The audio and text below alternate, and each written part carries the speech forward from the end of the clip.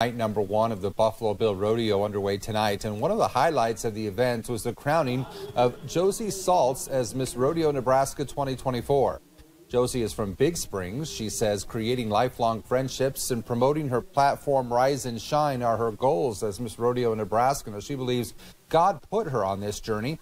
She wants to thank family and friends for supporting her over the last several months. And Josee wants to be a mentor for younger girls and women and have a big impact on their lives when she takes over as Miss Rodeo Nebraska 2024.